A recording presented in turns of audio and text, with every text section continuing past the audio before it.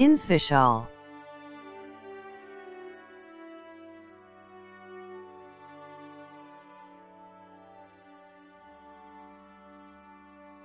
INS Vishal, also known as Indigenous Aircraft Carrier 2, IAC-2, is a planned aircraft carrier, to be built by Cochin Shipyard Limited, for the Indian Navy.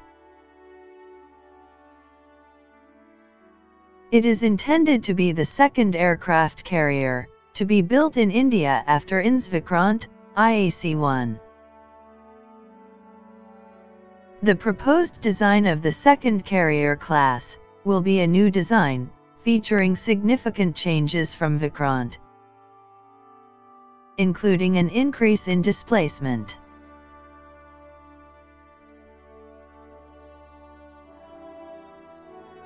an Electromagnetic Aircraft Launch System, EMALS, CATOBAR system, is also under consideration.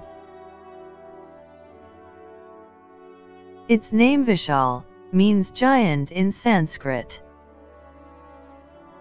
In April 2011, Admiral Nirmal Kumar Verma stated that construction of the second carrier was some years away, as there were a number of higher spending priorities for the Navy.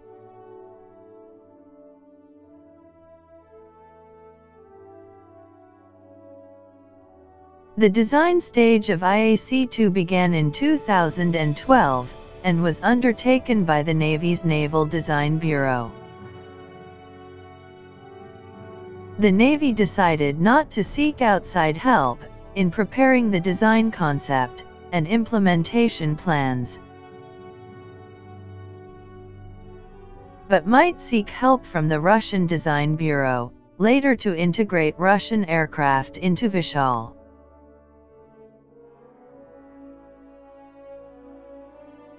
IAC-2 is proposed to be a flat-top carrier, with a displacement of 65,000 tons and might have a CATOBAR system, unlike the STOBAR system on IAC-1.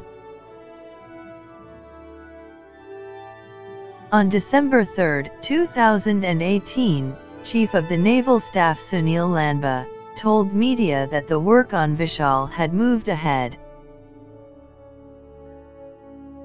and the construction of the ship is expected to begin in 3 years.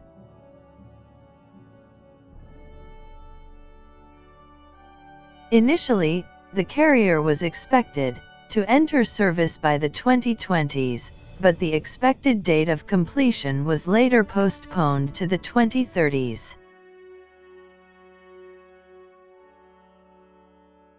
Naval planners believe that, with INS Vishal likely to enter service in the early 2030s, they should plan on operating UCAVs from that carrier, as well as an fixed-wing ASW aircraft, and medium and light fighters.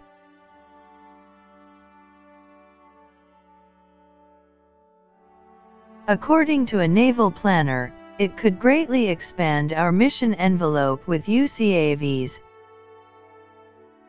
using the pilotless aircraft for high-risk reconnaissance and SEAD suppression of enemy air defenses.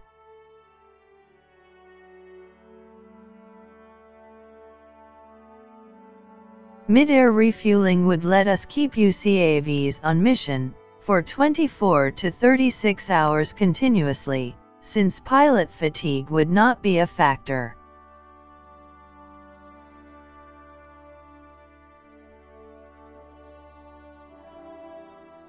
Thanks for watching.